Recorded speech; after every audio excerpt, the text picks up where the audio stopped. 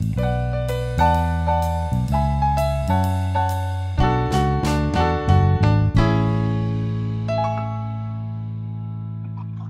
right, so we're ready to go. Good afternoon, or good evening, everybody. My name is Sid Javon. I'm a senior at Takoma Academy. I'm also the president of our HOSA chapter, and I will be asking today's first question, which is directed to Dr.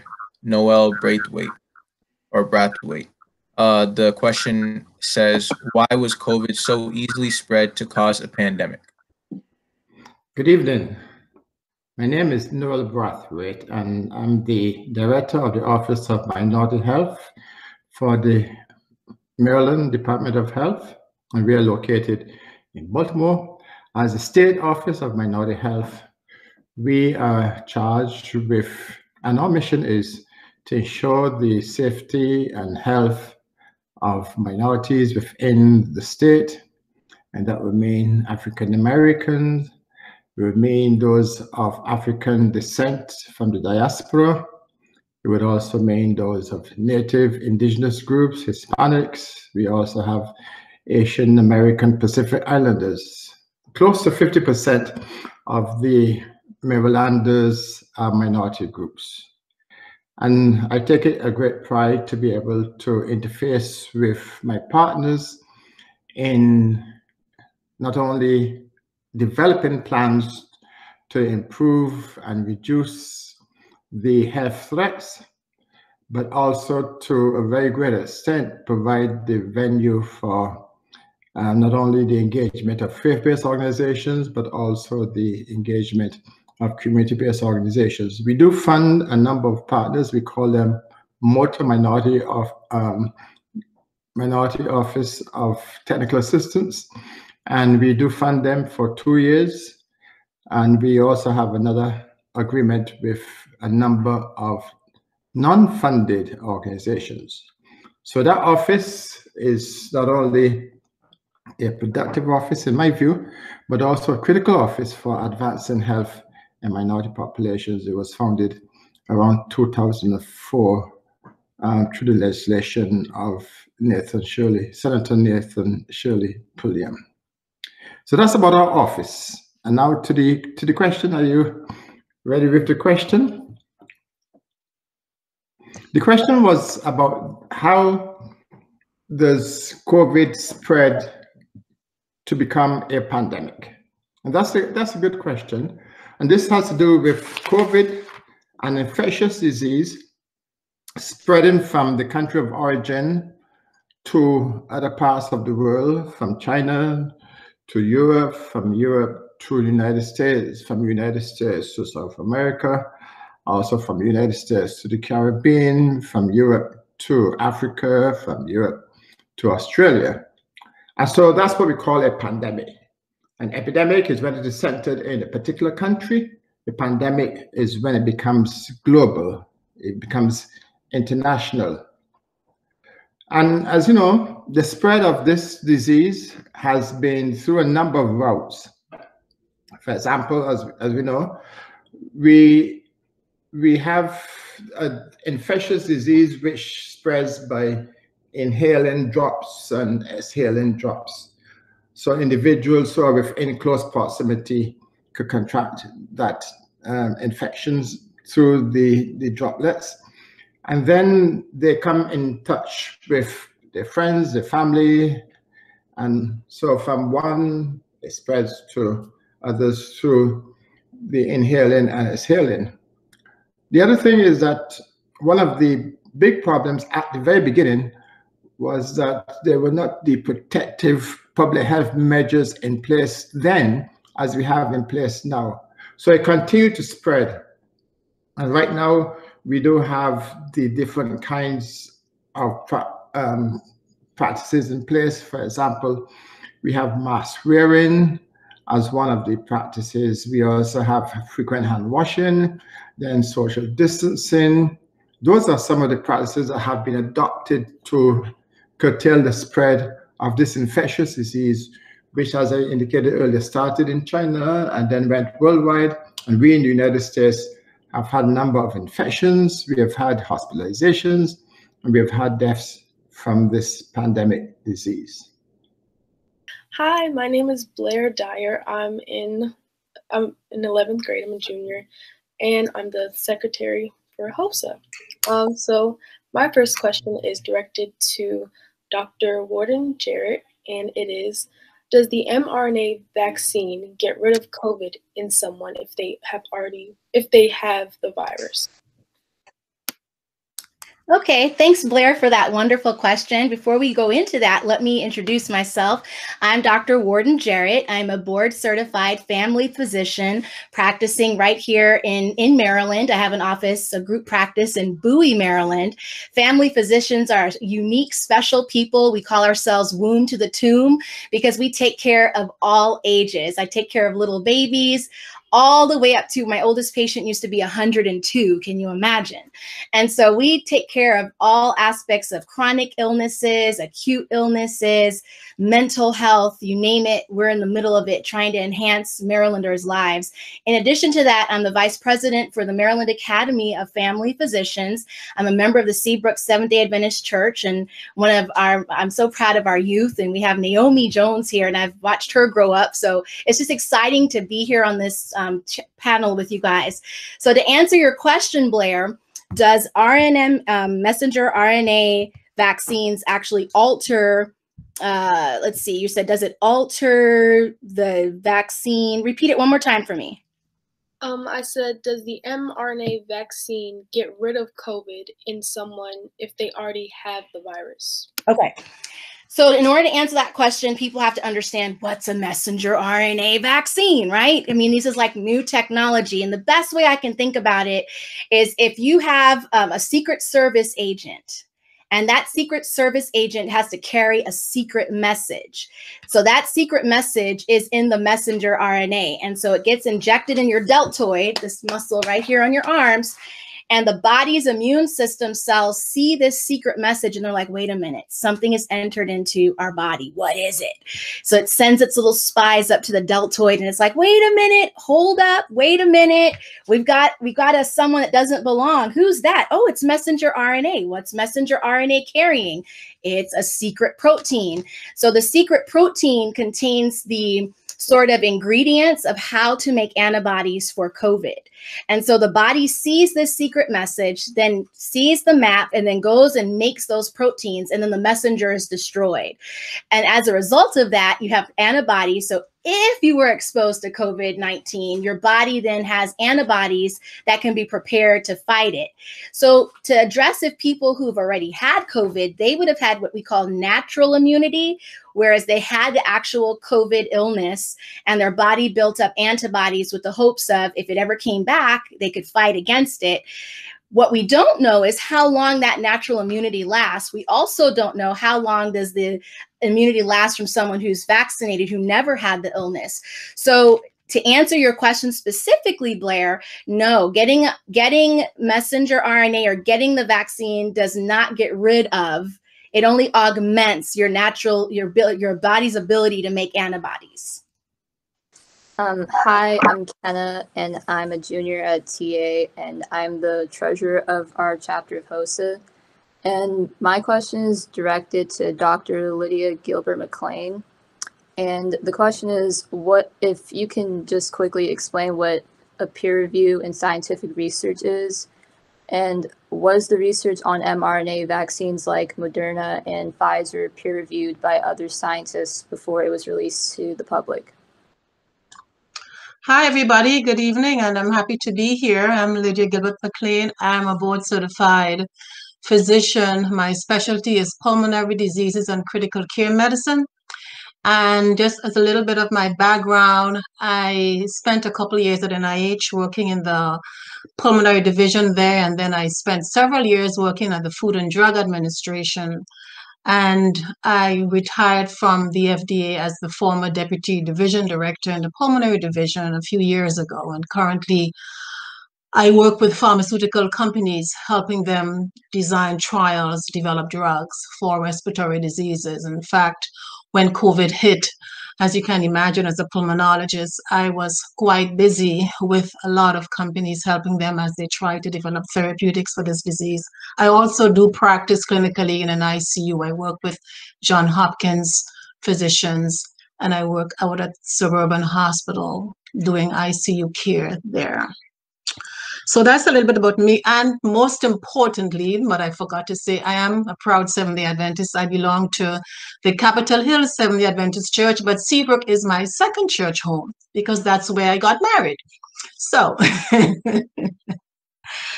to your question, you ask about peer review. That's a very good question, especially in this day and age where everything has been so public, and most of the time when there was a research, even before it got to a peer-reviewed journal, you had a press release about it and so forth. But essentially what peer review means is that if you're talking about, let's say, a research article, for instance, that paper has been scientifically reviewed by a group of experts that are similar to whoever is writing that paper. And it goes through that process of critique, evaluation for ensuring there are no flaws, that the data presented are not biased, the data is true, authentic, before that paper can be published. Regarding Moderna and Pfizer's drug development per se, whether that data itself has been peer reviewed, in essence, yes, the data has been peer reviewed from 2 or 3 aspects. First of all, let me talk about the FDA review process. If you look at that in its totality, you can view that as an example of peer review, because how FDA reviews data before anything can be approved or deemed safe and effective, it goes through this thorough review process where all the different experts involved in that application, so the immunologists, the CMC reviewers, those who look at the chemistry, the manufacturing, the statistics, review that data. And then specifically for the vaccines, each of them were presented to an advisory committee, which is comprised of another independent body of scientists and experts in that field. So that was the two levels of peer review. And then thirdly, the actual studies themselves have been published in peer review journals. So the actual publication of the studies sort of went along in parallel around the time when the advisory committee meetings were taking place. So those 2 things more or less happened simultaneously. But the data itself have been extensively reviewed before the agency made a determination of safety and efficacy to allow the vaccines to be released for dissemination to the public.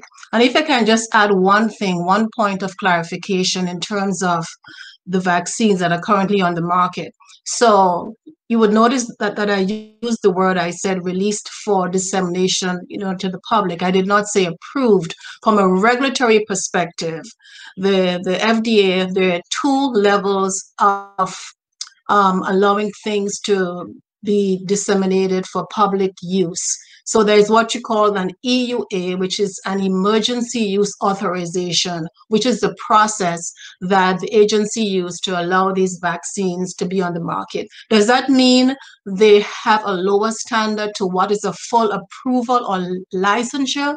Not necessarily.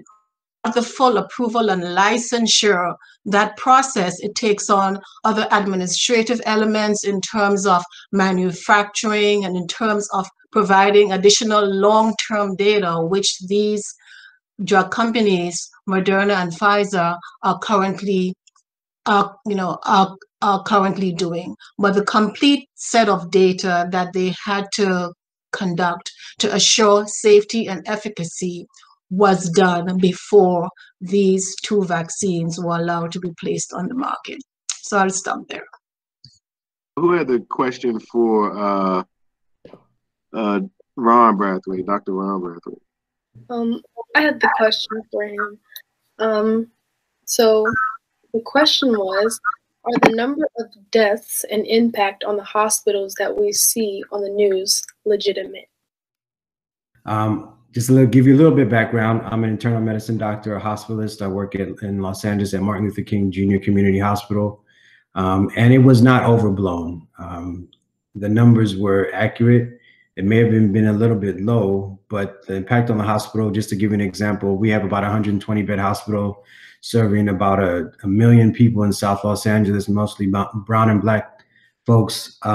We had to almost double our capacity to 180 to 190 beds in order to deal with the surge of people who are coming through January, February. And I was gotten a lot better, but the reports were accurate. I mean, our hospital, unfortunately, was,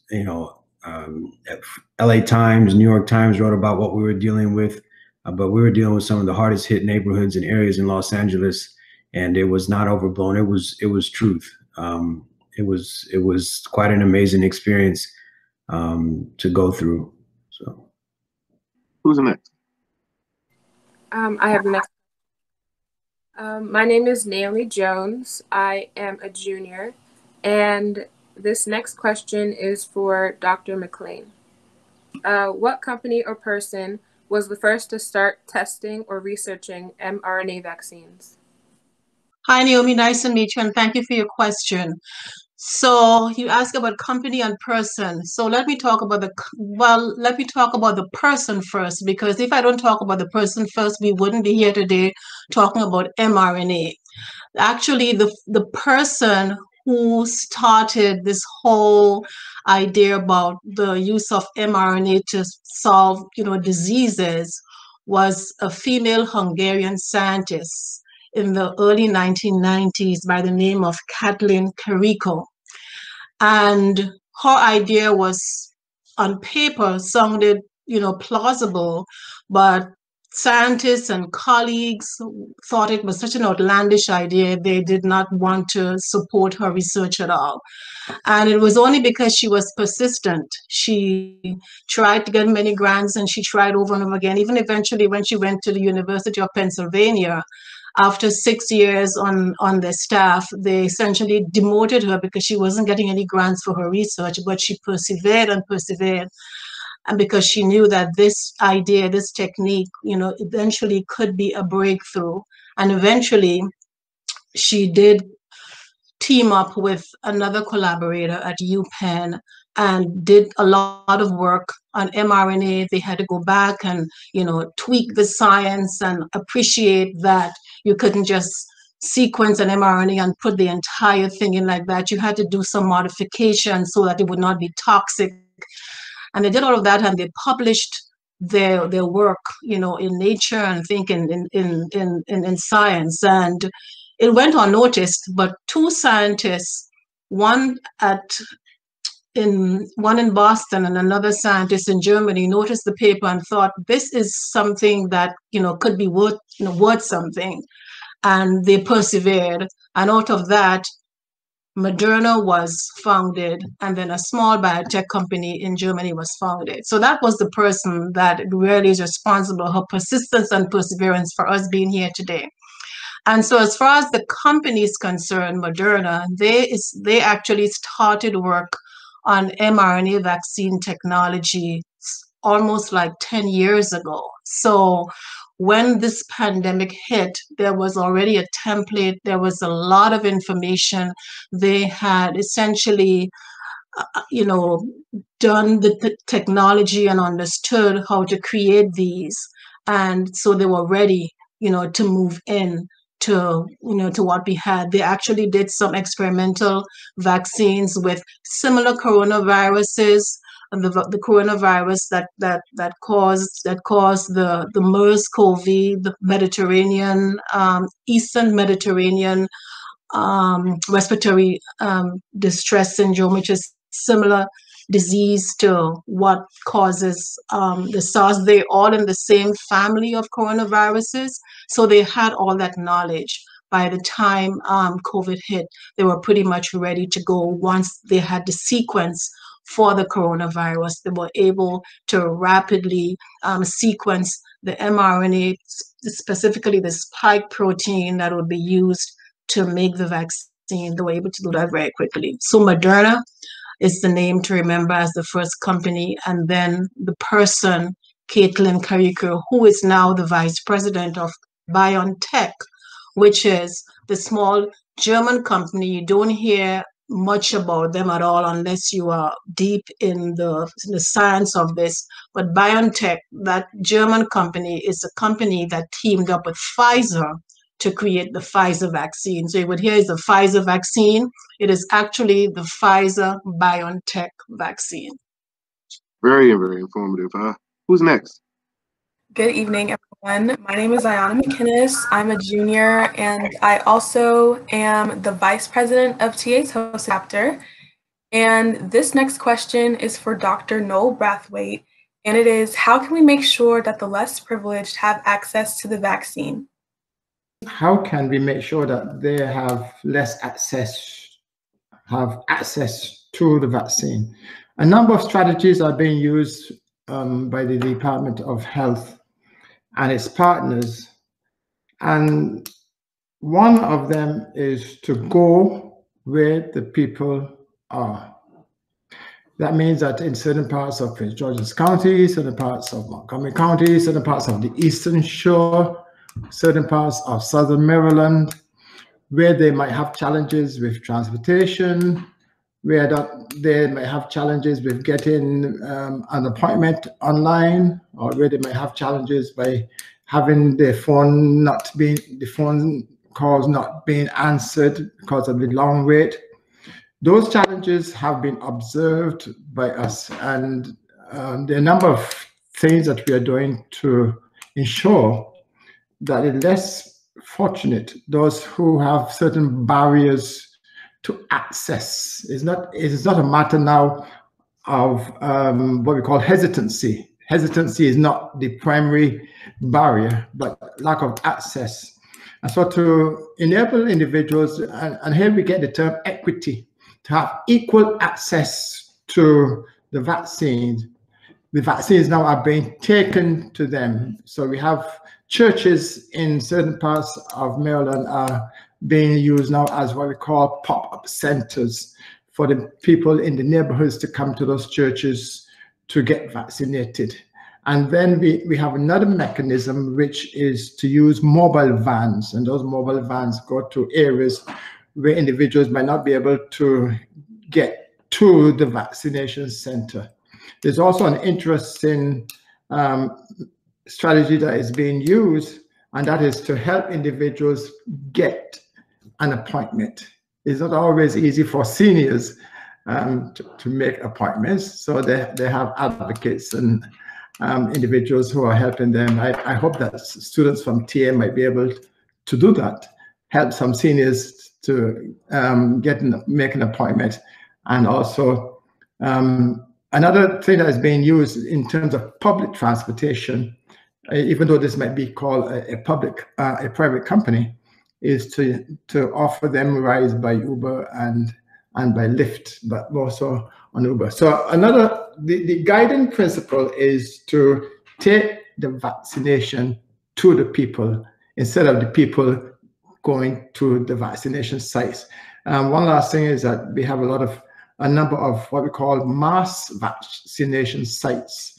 Some of them are in Prince George's County, and we have now about 6 that are going to be up and coming to provide individuals with access, so that the low-income individuals and those who have challenges with getting access through online and through telephone are now able to be vaccinated. And that's a big advantage of where we are now from when we started the vaccination program. Thank you, Dr. Brathwaite. I'll keep that in mind. So I know some of the officers, you also be making note of that, how our students can become advocates to help seniors. That could be our own campaign. And I'm hoping that we can talk, offline about that. But thank you for that information. Who has go ahead. Here's another thing is that churches can also apply to be vaccination centers. I know, and this is not a secret, that Winklow is being considered now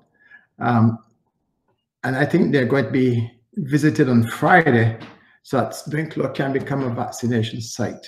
Seabrook has a good parking area. I don't know if they're building. At one time they were renovating the building. I don't know if that building is finished or anything. Metropolitan has a very good parking lot, and they're involved with the food distribution. So just a plug that there are some churches that can qualify if they apply. So give us a call, and your church will be inspected to determine its suitability to be a vaccination site. All right, that's great. I was thinking more of Takoma Academy's parking lot, but again, we'll talk about that later. Takoma can also apply, yeah, because I think you have a great parking lot and the facility can be used. So just send us a note that you are interested. All right, thank you. Who has the next question? Actually, I have two. The first one, anybody can answer. It is a question that was given to us, which asks, does the temperature of the vaccine have an effect on how effective the vaccine is? So maybe the temperature that it's stored in, does that have an effect on if the vaccine is potent? Let me start, and then others can jump in. I just want to add one more thing, since you asked about, you know, the time it took to develop the vaccine, just to add one more piece to that. So I talked about the technological aspect of things. They already had a template, they had prototypes, and they were able to move along quickly. The other thing that came into play was the regulatory aspect of helping to speed things up. So typically, normally at the FDA, when you do a development program, whether it's a drug or a vaccine, you do phase 1, you collect the data, you take it to the FDA, they review it, and they said, okay, you can go on to phase 2. Then you do phase 2, which is dose ranging and etc. You go back, you review the data, and then you go on to phase 3. Because I think sometimes I've done some of these panels before, and people have asked, well, did they skip any of the phases in the drug development? None of the phases was skipped. It's just that everything was done in a way that it was progressive. So as soon as phase 1 data were finished, FDA was reviewing that data in real time, and already they were able to move into phase 2, and phase 2 and phase 3 was sort of a hybrid. So for example, for Pfizer and Moderna, they each of them enrolled over 30,000 patients altogether. But in that study, the way it was designed, the very first portion of that study, the first 300 patients were considered the phase 2, where they looked at the multiple doses, they looked at the levels of immunogenicity, etc. They had an independent data safety monitoring board review those data, make determinations, and then from that data, then they went on to proceed to the quote-unquote phase 3 portion of the study. So all the phases were done, but they were done in a in a sequential progressive manner. So nothing was skipped. So that's the regulatory aspect of that helped to speed things along. Now, in terms of the temperature for mRNA vaccines, because these are mRNA is something that degrades very rapidly. In your body, natural mRNA that your body produces degrades in a matter of minutes. You know, once that mRNA, you know, leaves the nucleus and gets into the cytoplasm and gets into the ribosome and delivers its message, it's degraded by the enzymes within the cell. And so for these vaccines, they are modified in such a way that they're able to last a little longer. So I know for Moderna, it lasts about 8 to 10 hours, and I imagine Pfizer is about the same. But in order for them to be effective, they have to be kept in super cold temperatures. So the range is anywhere between -60 to -80 degrees. And then once they thawed and then, you know, diluted and reconstituted to produce the liquid that we inject into the patients, they have to be used within a certain period of time. I know for Moderna, it's within 6 hours, and I think Pfizer is about, you know, is about the same thing too. So that's those. The other vaccines, like the Johnson & Johnson and AstraZeneca, they are based on a different technology. It's called, you know, vector technology, which allows for them to be stored at, you know, at lower temperatures. They do not have to go through this, super freezing that the mRNA vaccines have to go through. But it has to do with the fact that mRNA degrades rapidly. So if it's not kept stringently in that temperature, if it's thawed out, it would not be effective. Great, thank you. Very good information. Who's next with the question so we can keep on moving? I actually have one more question. So the next question is for Dr. Noel Brathwaite. A lot of people are skeptical about taking the vaccine. They're hesitant. And the question is, how can we encourage more people to get this vaccine? It's another good question. To encourage is one of the big principles in public health. So how can we encourage more people to get the vaccine? There are 2 or 3 things that we can do. One is to consider that we are what we call influencers in the community. I think that the teacher is looked at as a big influencer in the community. The pastor is looked at as a big influencer in the community. The doctor, the physician, those are great influencers in the community, and so they can provide a public service announcement. They can testify that they have had the vaccine and it is good, and so all hands on. You have had it, I've had it, so I'm good to go. And so those influencers can talk about how they have had it and the benefit to them, how the vaccine does not cause any side effect, or if it did cause any side effect, it's sort of a mild. You might have a twitch in the arm or headache after the second dose, but those are manageable. So the other thing is, if the hesitant person knows someone who has taken it, that is a good testimony, because they can testify, hey, my friend took it, my mother took it, my father took it, some other relative took it, and so it's good for them, it's good for me. It takes away some of the negativity and the misconception that we have, because we have a personal influencer, we have a personal friend who does it. And it is said that one of the biggest influencers of all the ones that I've mentioned is a private physician. If your physician recommends that you take it, you would more than likely take it. So you who are physicians on this panel, I see 3 of you are, you can influence individuals who want to wait and see, individuals who are very resistant, and that's the second category, and the third, those who are hesitant. But I think if you aren't able to influence the very resistant, those say, hey, no matter what, and they're about 20% of those, they're not going to take it, which would put the 80% in jeopardy in some instances. So those are some of the things that we can do to encourage those who are willing but not yet taking it, those who are saying wait and see, and you have a bigger challenge for those who are very, very resistant to it, the anti-vaxxers group and so on. Yeah, thank you for that response. Let's keep going, guys. Who's next? Next question is again directed at Dr. Brathwaite.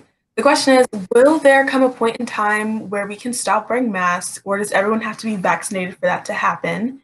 And how long should we expect it to be before things get back to normal?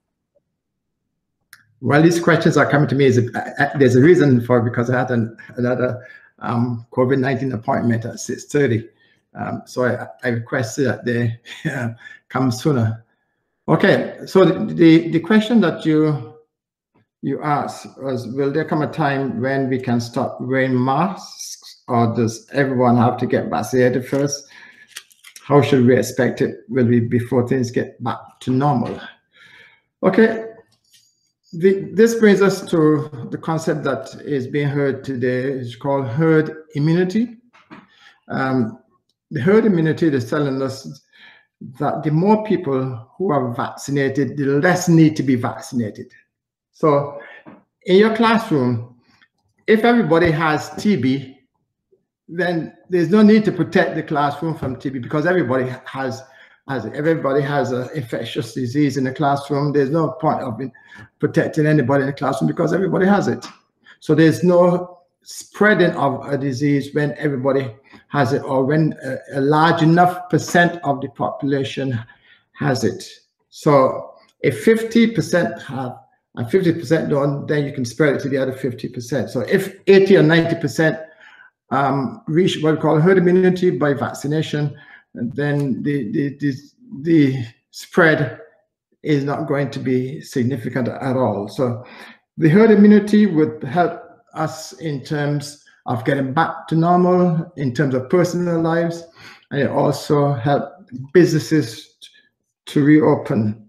That is I think, one of the biggest challenges that we have to get the country moving from possibly a 25% total vaccinated to between 80 and 90%, so that you can get protected. You can go back to some sense of normalcy. You could travel as you would like. But at the same time, just like the influenza, you might still have to take some precautionary measures once a year. You get your influenza vaccine, and I think Dr. Gilbert might be able to shed some more light on the question that's been raised is, after you get vaccinated, how long does that vaccination give me some protection? Is it 6 months? Is it 9 months? What's the time? I would leave that question for her to answer. But my answer to the question is simply we have to reach a point where we have herd immunity, where the majority of the population is vaccinated, is protected, and the viruses have much of a wiggle room to infect other people because most people are protected. Okay, I think Dr. Brathwaite, pulled me in to make a few comments about durability of the immune response. So initially, we were not sure what we were going to be getting with these vaccines. Initially, people were saying, well, maybe it would last 3 months, 6 months. They're not sure. Now, more and more, as Pfizer and Moderna continue to look at the data and collecting more data, they're thinking actually that we can get immunity up to a couple years with this, but we're going to at least need a booster. So at a minimum, we can expect that at least once a year, we're going to at least have a booster. The idea is that we probably won't need to get the 2 vaccines that we did initially, but just 1. And they're actually conducting preliminary trials right now, looking at booster shots. So we don't know exactly how long the immunity lasts, but we do know that it is much longer than the few months that was initially tooted around. We know it's much longer, but exactly how much longer is not entirely clear. But for now, we do know that we are at least going to have to be taking at least a booster shot once a year, and those trials have been started. Okay, guys, who's next? The next question is for Dr. McClain. How were the vaccines tested? Like, were they tested on rats or other animals? Hi, Naomi again. Hi, yes. So yes, there were. You had so just a little bit again, what's background, not to get into all the minutiae of the details, but as I mentioned earlier, there was already templates and platforms for how these mRNA vaccines were going to be developed. A lot of preclinical work was done earlier with similar type vaccines, those same corona type vaccines, which this one that causes COVID-19 is a part of. They call beta coronaviruses.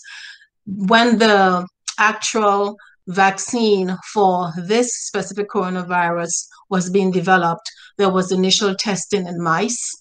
And then later on, as the additional trials went on, there were trials in hamsters and trials in what we call non-primate humans, specifically, I think monkeys were done. So there were animal studies, preclinical studies that were done to support the fact that it causes immunogenicity, that the doses were not toxic, and so forth. So yes, there were animal studies done with the vaccines. Was there anything else that you'd asked in that question, or is that No, that was it. That's it? Okay. Okay, thank you. Let's move right along. Who's next? This question's also directed for Dr. Lydia Gilbert McClain, and it's how long is the vaccine effective for, and how does this vaccine stack up against previous vaccines when it comes to stopping the spread of a disease? Okay, so I think we touched on that when a few minutes ago about how long. I think what you're asking is how long the immunity lasts with a vaccine. We don't know exactly how long, and you wanted to know how it stacks up against, other vaccines. Well, I sort of would look at it this way. So there are like two spectrums. For example, the flu vaccine, the influenza, we take that every year because the immunity only lasts just, for a season, because the virus, mutates, and you always have to be tweaking that formula for for that particular season. As opposed to the vaccine that we used for measles, it lasts a lifetime, so there's those two extremes.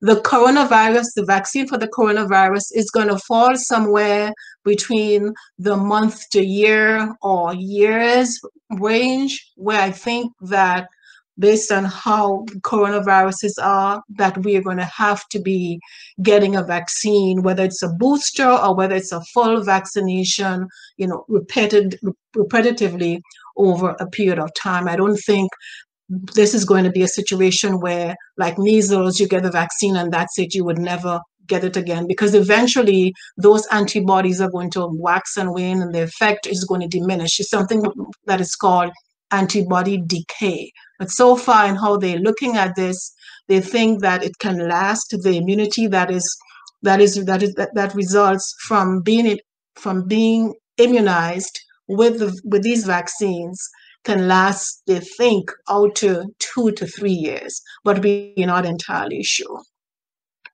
Thank you so much. Next question, please. Okay, this question is for Dr. Brathwaite, and it is, what are the known side effects of the vaccine? Will it harm me if I take it? And have there been deaths attributed to receiving the mRNA vaccine?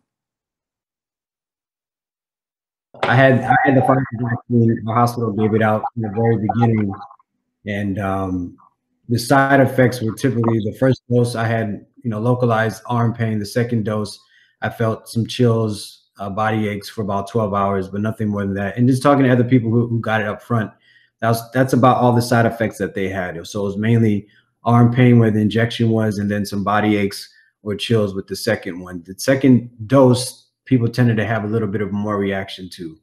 And that's pretty much the side effects. Now, the second question was, if you just repeat it for me. So you asked about side effects, and then you asked about,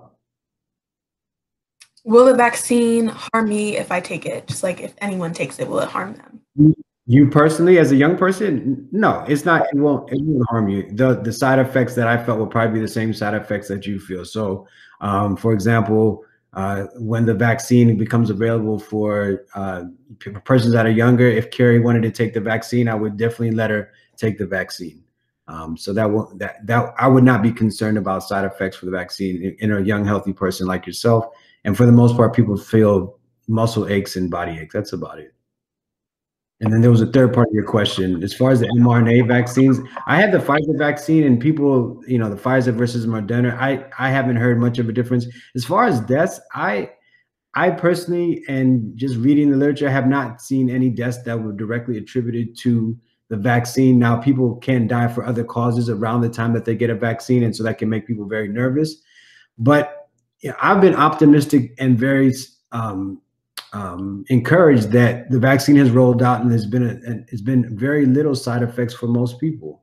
And my mom got it, my dad got it, and they just carried on. So I'm personal observation and just reading the literature, this vaccine is being tolerated very well. So. Who has the next question? This question is directed towards Dr. Warden-Jarrett. And speaking of side effects, like from the previous question, Are there people who have had COVID and survived? Are those people suffering from any long-term side effects? Oh, that's a great question. So before I dive into that, I want to, are all of you guys, or are many of you pre-med aspiring physicians? I want to open up an opportunity for you to come shadow me in my office. I can give your professor, Sean Robinson here, my contact information, but it's a good thing when you guys can come and we can have a longitudinal program. You can come out in the summer, your spring breaks, or I'm right in Bowie. So I think it's a good thing for you guys to be able to come out and see what a doctor does, get your hands wet. We'll have you buy a little white coat. We'll make this thing official, okay? So I teach medical students, and so I have a passion for teaching. I'm affiliated with the University of Maryland on that front. The answer to your question, I have lots of patients who had COVID a year ago. And sadly, some of them are dealing with some issues today, like a lot of long-term effects. However, that's not to say I have a lot more that had COVID and are just fine. So it kind of depends on what their underlying medical issues and medical problems are. How was their health before they had COVID? What's kind of like, what's running, you know, so those are a lot of factors that play into it. I'll tell you some of my asthmatics or some of my people who smoke or people who've had like underlying lung problems. Some of them have had a difficult time bouncing back. But I had a 96-year-old patient who had COVID and she's doing great. Had a 30-something-year-old patient who also had Lyme disease like last year. She's not having such a good time. And she's been struggling to breathe and get back to her baseline. So kind of right now, they're still collecting that data. It's important for people to see their primary care physician so that these data banks of side effects and long-term effects after COVID can be documented. And it's good to have forums like this where we can share information and share the stories, because this is how we collect information. So yeah, there are people who do have some long-term effects, but it's not everyone. I'd say it's a minority who already had issues. No, I'll jump on that. As far as the patients who are hospitalized that we discharge from the hospital, unfortunately, those tend to be the sicker patients, and those patients are having a lot of lung issues. The COVID attacks the lung tissue and causes it to scar. And so we do have a fair amount of patients who are being discharged with oxygen and we've been telling them that they should expect some long-term use of oxygen and some long-term effects from COVID, especially when it comes to respiratory and energy and ability to walk without getting short of breath. So the patients who come into the hospital, I think the biggest long-term effect of COVID is going to be lung issues and ability to breathe without the use of supplemental oxygen. Mm-hmm. Yeah. And Ron, wouldn't you agree that those are seen often in the older population as well? So the patients who end up in the hospital with COVID tend to have obesity, diabetes, mm-hmm. some chronic medical illness, and older. But definitely obesity and diabetes are two things that are very bad indicators when it comes to COVID and long-term effects. So, yeah. I wanted to jump in on that. I think one of the questions, a spinoff of this, is: are you guys seeing any long-term effects of the vaccine on people? You know, those mild side effects that you talked about. But are you seeing anything long-term occurring in people who have actually received the vaccine? So I can answer that, since we in primary care setting, we're big on that. And in fact, Maryland has 40 offices, primary care offices, that have been chosen to be a pilot to give the vaccine, of which my office is one. So as of next week, we'll be also administering the COVID vaccine. We're not sure if we're going to have Moderna or Johnson & Johnson. But that being said, I would say if you remember the bell curve, I would say everyone who falls under most people are falling under the bell curve. They're taking the vaccine, doing great. You have some outliers that may have had some underlying issues. There may have been some coincidences. I can think of one person that, just developed terrible diarrhea, but that's a known side effect that's not as common, but it can happen, and lost some fluids, things like that. So I'd say most people are doing very well. I have not heard of someone who's they had the vaccine and just went downhill after that. None of my patients. All right. More questions? We ready? Go ahead, Steve. Okay, I have the next question, and it is for Dr. Warden-Jarrett. And the question is, will there be a vaccine made for children? And if so, how is that different? Excellent question, Sid. So they're having clinical trials going on right now for our children because, you know, I think it's Pfizer. One of them is 16 and one is 18. So everyone under 16 is kind of vulnerable right now. And I have kids and I'm so proud of you guys because just looking at you and how mature you are makes me say, you know, I could send my kids to TA. I have a 12-year-old and a 10-year-old. So proud of you right now. So I was thinking about enrolling my kids in a clinical trial. They have one going on in Frederick, one at the University of Maryland. My son overheard and he's like, I don't want to be part of a clinical trial. So, you know, when you guys are like in middle school, you have like thoughts and concerns. So I'm going to listen to them, but they want to get the vaccine. They just don't want to be a part of the trial. So it's going to be the same, the Moderna and the Pfizer. What they're trying to do right now is figure out the exact dose. Would it be half? Because kids are not just little adults or little people. Kids got their own thing going on, their own dynamic. You know, they're going to do it based on the weight of the child, the age of the child, probably more weight-based. So yeah, it's coming down the pipeline. I think Dr. Fauci and some others have estimated, I don't really want to put a number out in space, but it's going to be a while before the kids come. Simply because, once again, you need parents who are willing to put their kids in clinical trials. And so, but the data, there'll be people. And so the vaccine should be available. That's on Operation Warp Speed too. And the same for pregnant women. You know, some people ask sometimes like, well, if I'm pregnant, should I take this vaccine? Yeah. I mean, granted, what pregnant woman do you know is going to say, put me in the trial, put me in the trial? It's hard to find, but even as we speak now, there are pregnancy trials going on right now. And so what we do know is that you have this unknown virus that's taking out millions of people worldwide versus a vaccine that's designed to save lives, help us, most importantly, prevent death, ICU and intubations and all of that. So we're sharing with our pregnant women, you know, yeah, get the vaccine, like do it. But there's some who might be reserved or, you know, just uncertain about it. My goal is to give people education so that they can make informed decisions. Do you guys remember back in the day in Crater Roll used to sing, the wise man built his house upon the rock, foolish man built his house on the what? The sand. And then when the rains came, it washed. Okay. So it's the same thing in healthcare. You want your patients to make decisions that are well informed based on a platform of solid scientific evidence. And it's your job, my job as ambassadors of science to use your platform, to use your voice, to give people information that they can trust. So even as high school students, you guys have a voice. You can influence your parents, your influencers.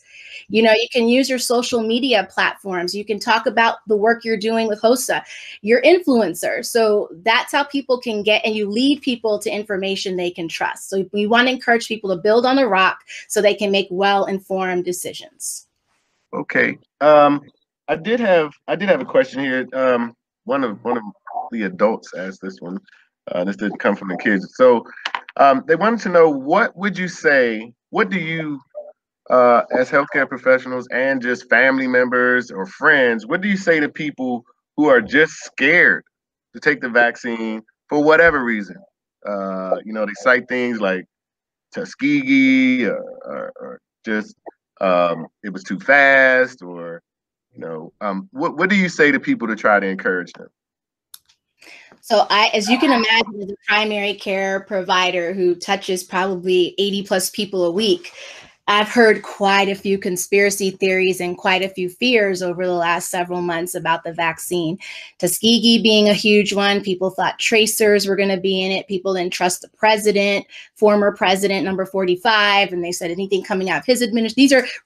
These were myths. I actually did a podcast, or not a podcast, I did a YouTube thing called Urban Myths and Country Tales of the COVID-19 vaccine, where we touched on some of these issues. The first thing you have to do when you're encouraging people to build their information on the solid rock platform is find out what their concerns are directly, and then you hit them head on. So for the person who has concerns over how this country has mistreated people, for disparities in healthcare, especially in communities of color, you would address that. And how I've done it, and we're just getting real. I've told my African-American patients who were concerned about it, I'm like, look, I understand the country has stains. I get the Tuskegee, but what country do you know where they would actually put the healthcare workforce at the front line of getting the vaccine first if it was supposed to do harm? And when I throw it back at them like that, I usually get people like, oh, I hadn't thought of it that way. I said, if this vaccine was meant to experiment and take out Black people, they would be giving it to homeless Black people, you know, free, and it would have been all the Blacks first, you know. And when people start thinking about that, they're like, oh, Dr. Jarrett, I kind of see what you're saying. So you want to get people's kind of understanding of why they're afraid about it. You have to zone in on that. And then you can gingerly approach them and lead them to sources where they can build a platform. We can't force people.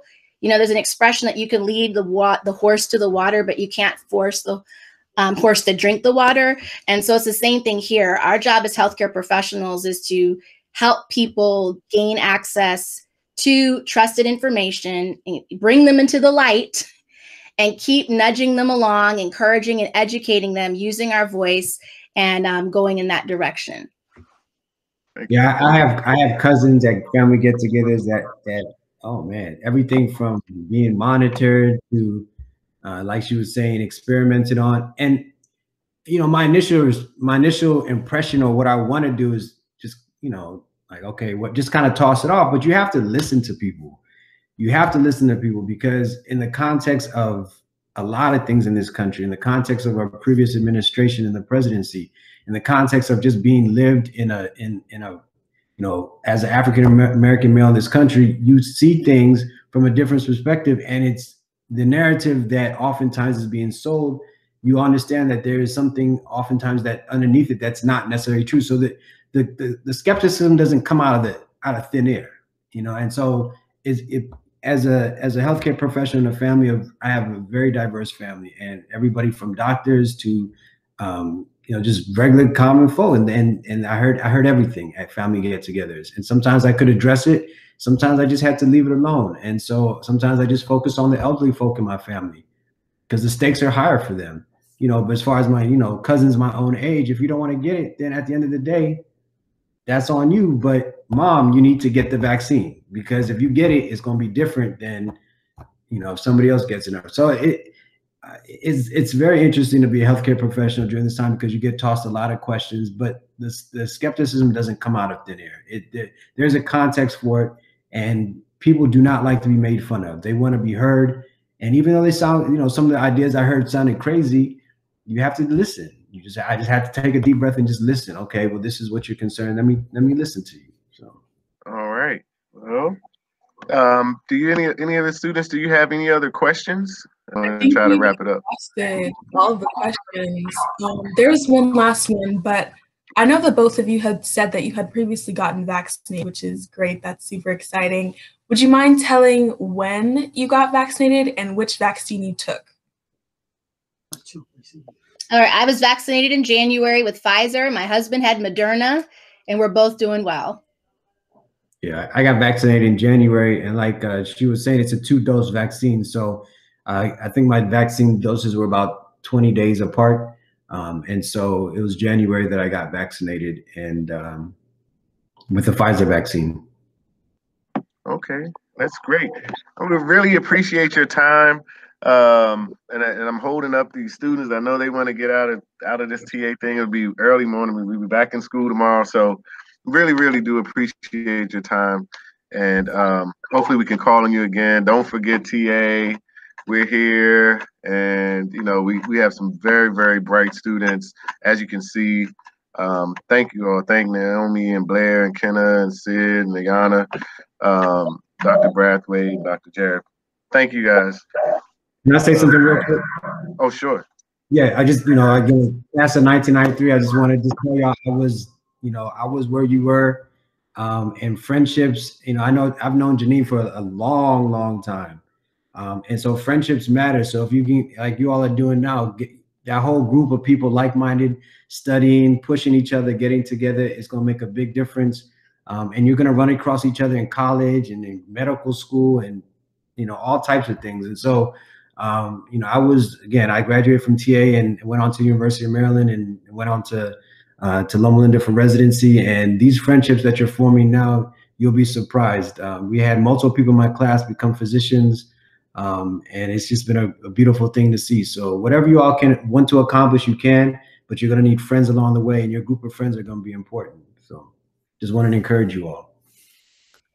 And we're here as advisors, so I would love to have all of you come shadow and rotate in my office, because a foundation for any specialty in medicine, you have to kind of come through, pay your primary care dues.